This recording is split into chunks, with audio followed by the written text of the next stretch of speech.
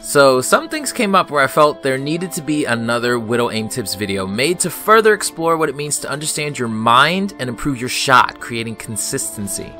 Now, I'm not the best Widowmaker I know, and I'm on console. So why am I giving Widowmaker aiming advice?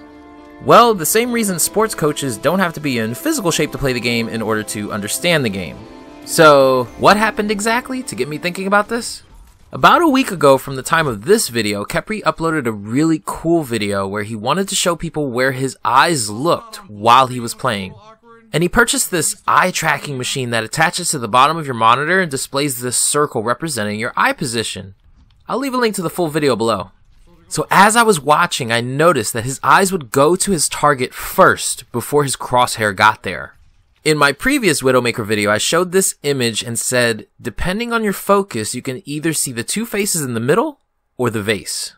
You cannot see them at the same time. Only one.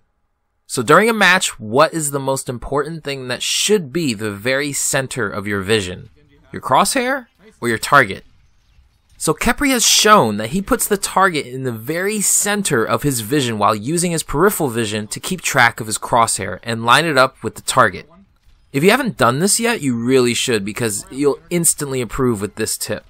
There was also something else I noticed. Kephrii's eyes never went too far away from his crosshairs. Now if you think about it, it actually makes sense. Why would you look on the far side of the screen looking at a target than having to drag your crosshair all the way over to line up the shot? It's just better to keep your vision and crosshair somewhat close to each other. But there's another reason why you should stay close to the center of your screen and close to your crosshair. There's a really neat video made by the ridiculously popular YouTube channel ASAP Science titled, "You Can't See This." In it, they show you a black dot on the right side and a cross on the left. Now for this exercise, I want you to close your right eye and look at just the black dot. Then slowly adjust yourself closer or farther from the screen until you cannot see the cross anymore. Did you do it? Well, congratulations, you have just discovered your peripheral vision's blind spot. Now granted, while playing, both of your eyes will be open, so this isn't much of an issue. But it does beg the question, have you accidentally placed your crosshair in your blind spot unknowingly, lost track of it only to scramble trying to regain it back in your vision by shifting your focus away from your target and potentially losing track of them as well? Maybe you have.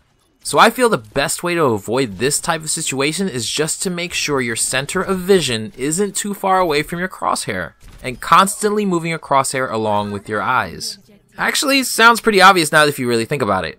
But you have a better understanding now, and know how to fix this just in case you notice that your eyes are moving more than your crosshair is. Now this was a lot of talk about paying attention to your shot. But overall, you want to get to a point where you are not paying attention to your shot. During a match, you must pay attention to the score, where your teammates are, where the enemy is coming from, the kill feed, etc. Basically everything but how your shot is performing. Why? Well, because you'll get in the way of your muscle memory, which is faster than you trying to carefully calculate each individual shot in your head. Your muscle memory can calculate multiple things much faster, so don't interrupt that process. Now, at this very moment, you actually have muscle memory already. Although it may not be the good kind. For example, I personally have a muscle memory where I always miss a Hanzo's head, and almost always land a shot on a Zarya's head for some reason, despite me thinking I will or will not land that shot. So my muscle memory when it comes to facing a Hanzo is not the kind of memory I want to have. Personally, I think it's because that wolf head doesn't actually increase his head hitbox and throws me off, but whatever. The point is that I have to fix that bad muscle memory through drills.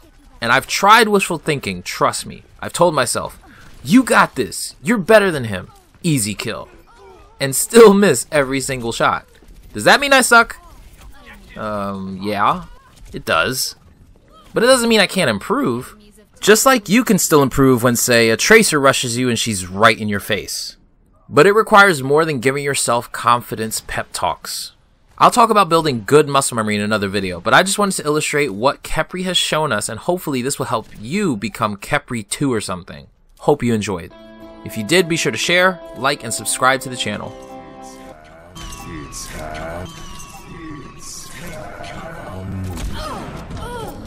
My name is Chit, and I approve this message.